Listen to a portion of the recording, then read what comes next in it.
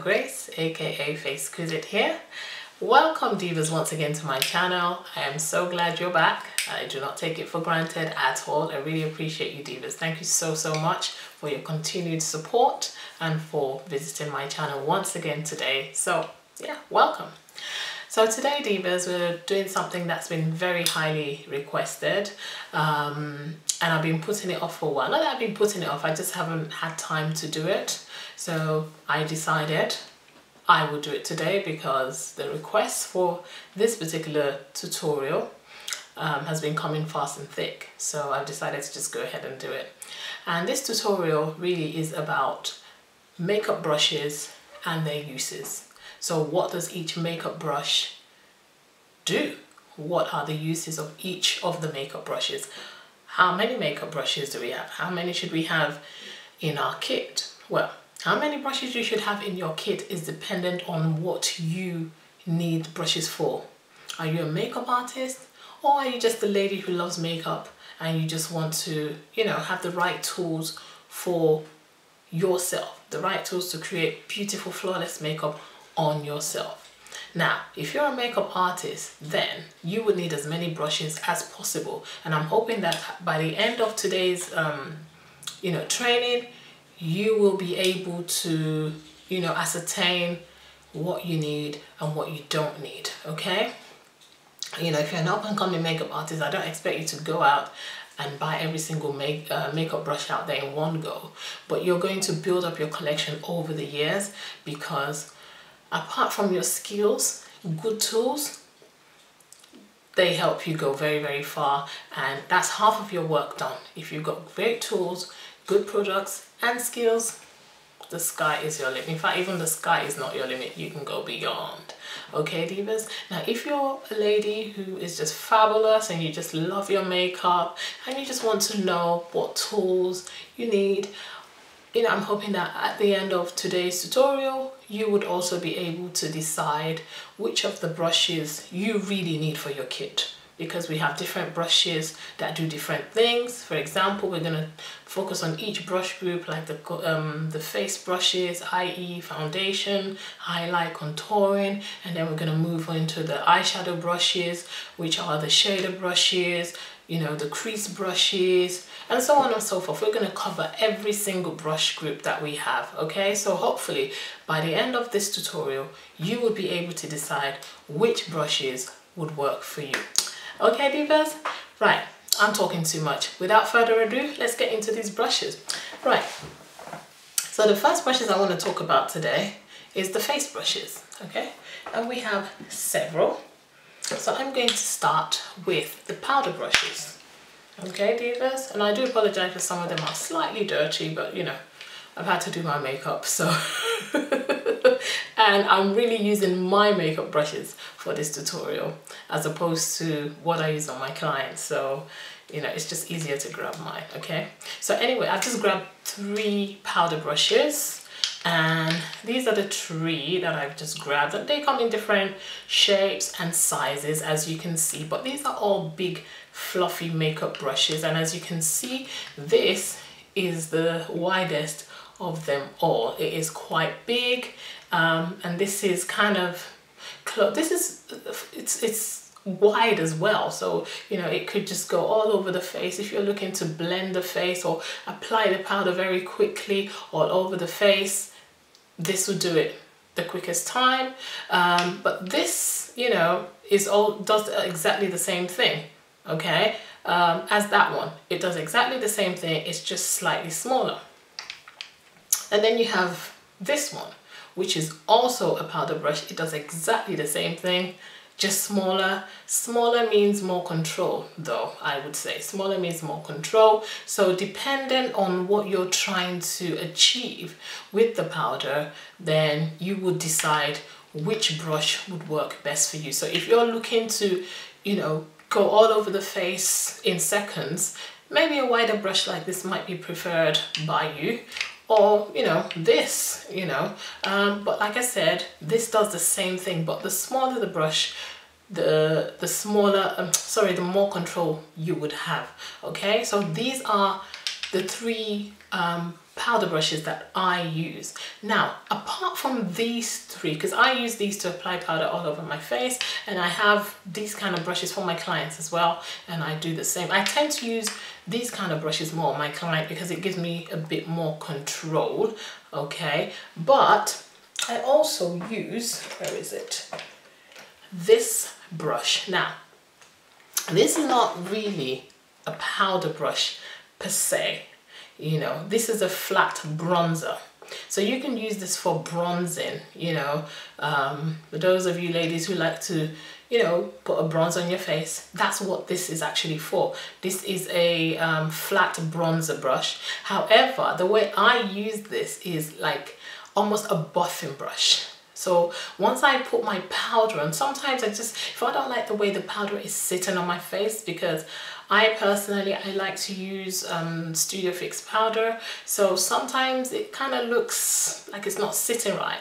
That's when I grab this brush and I just buff it in. And what this does, it gives it that almost airbrushed look, airbrush finish, and everything just blends in flawlessly. So that's what I use this brush for. So aside of my powder brushes, sometimes I reach for this brush if I need it to give me an even more flawless finish. Okay, so that's that about the powder brushes. So next we're going to talk about and I'm turning because I'm grabbing the brushes as I'm speaking to you, divas. So now we're going to grab the foundation brushes. So these are the brushes that we would use to apply the emollients onto our face. So things like anything creamy, so like your foundations, you know, liquid, creamy, sheer, you know what, these are the brushes that we're going to use. So I'm just going to grab all those foundation brushes and I'll show you the different ones that we have. So these brushes are all my these are all my Sigma brushes, which are also that I use for my foundations. Now I prefer to use, sorry, I'm not holding them up, these are the brushes, and I'll go through each and every one of them. These are the brushes that I like to use to apply my liquid foundation. Now for the cream foundations, I prefer a sponge. For my clients, I use the square sponges because I like to just dispose of them because it's just healthier that way. But for myself, I use a beauty blender because I could just wash it and put it back. But like I said, for my clients, because I want to dispose of it, I don't like to transfer sponges from one client to another. So I prefer to use the square brush sponges for that. That's if I'm using the cream foundations on my clients. However, if I'm using a liquid foundation, then I prefer to use these kabuki brushes, and these are all Sigma brushes, by the way. You can get these all off Sigma. Now this one is the flat one, which I tend to use the most because I myself, I like to apply liquid foundation. So you know, this is fantastic for that. And you know, the hairs are coming out. I think I must have soaked it in water for too long for some reason. So this is the angled kabuki brush, which is exactly the same as the flat one. However, because it's angled, it means that you could reach into the corners, for example, underneath the eye. You know, it's easy with this brush, you know, as opposed to this one. Okay, because this one is angled, so you know, you can just place it and it would just sit and get under the eye easily. And this is another one that I use quite often, and I apologize because I did use it today. But it's, as opposed to the flat kabuki, it's slightly tapered, so it's kind of a dome shape, and I use this just as the same way I use the flat kabuki brush. I use this one, and it's just whichever one. I mean, I tend to reach for this one the most, but if it's dirty and I haven't had time to wash it, I would grab this one. It does the exact same thing. It's just that this one is got a slightly dome shape, whereas this one is flat, and I prefer this flat one because it flattens itself against my face, and I just find it easier to use. Yeah. So, and this is another kind of dome one for the angle. So each of them come flat or in a dome shape. So that it's angled or tapered angled, I don't know what you call it, but you know what I mean, just like this one, but this is flat and this is dome, and it does the exact same thing. The angled ones are easier to reach into those tight spots. Also, I've got this one. Sometimes I use this, again, you can use this, you know, this is a tapered one, and exactly the same thing. It's a kabuki brush, but it's tapered, and you know, it's fabulous for foundation. However, because it's tapered, it's easier to get, for example, under the eye and all that, but because it's a bit big, I tend to use it to set my under eye, but I have since got a better brush for that. But yeah, I use this as well for, you know, setting my powder, but it's ideal for emollients. So if you want to, for example, your highlighter, if you want to, you know, blend out your highlighter, you can use this brush, okay, divas, because that dome shape is going to help you reach those difficult to reach areas. So those are the kabuki brushes, which are absolutely fabulous for applying your liquid foundations, okay? And these are the different heads, all right, divas? Okay, right. Now, for each of those brushes, there is a smaller version. Sigma is the bomb. Okay, so for each of those brushes, I have got a smaller version.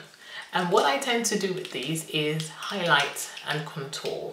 Okay, so this is that dome one that I was talking about earlier. It's easy for you to reach those, you know, difficult areas. However, don't you think this is even better because it's smaller, it's easier to control, you know, you have more control. So you can choose if you want to, you know, this is going to be easier. I guess this will be better to, if you want to place, you know, highlighter, you know how we do it, that square shape. This will be easier to, you know, cover a larger area. However, this is what I would recommend if you really want to get into that, you know, the tight corners under your eyes. This will be perfect for that, okay?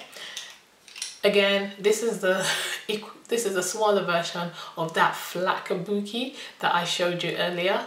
This is a smaller version of that, okay, divas? So again, this one I use for my contour. You know, if I want it really defined, this is the brush that I reach for, divas, okay?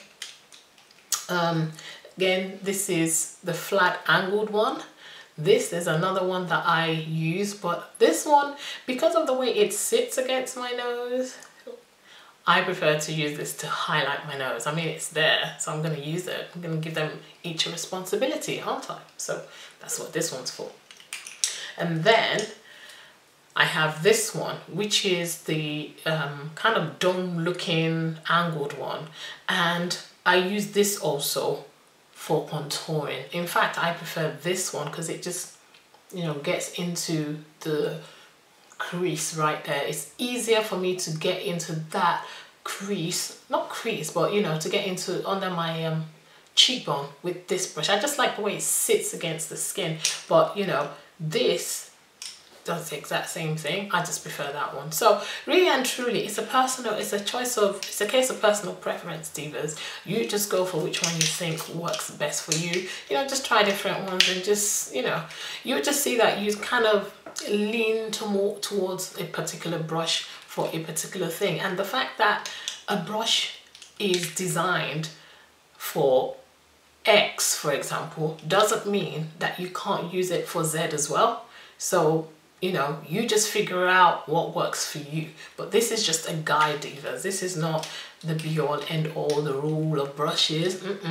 This is just a guide, okay, divas? So, yeah, so that's that. And then I also have these Real Technique brushes as well,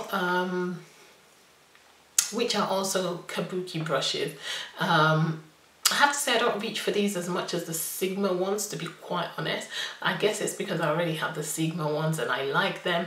But I tend to use this more as a powder brush sometimes, but hardly ever because I have better powder brushes. But that's not to say that it's not a really good brush. It really is. But because I have the Sigma ones, which is a bit more dense, I just prefer it. But this is lightweight.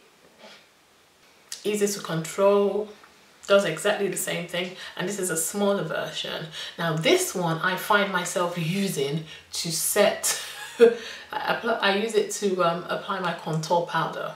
This one, that's what I find myself using it for. However, you could also use it to apply foundation, but for this shape I would use it for, you know, because well, actually I tell you, like, it's called a contour brush. No wonder I reach for it to set my contour, you know, to put my contour powder in. So yeah, that's exactly what it's for, and that's what I've been using it for, divas. So yeah, these two are the Real Techniques ones, and like I said, they're just as good as the Sigma ones, but because the Sigma ones are a bit more dense, I just tend to reach for them more than I do these, okay? And last but not the least, we've got the foundation brush, okay? I don't reach for this at all for foundation, but it works. You use it to apply a foundation and you just pull it down, okay? That's what it's for, but I personally, I don't really reach for it that much. However, this one is like, it's got two ends to it, so I find myself reaching more for this end because I can also use it, you know, sometimes when the Sigma brushes are, you know, need a bit of a clean.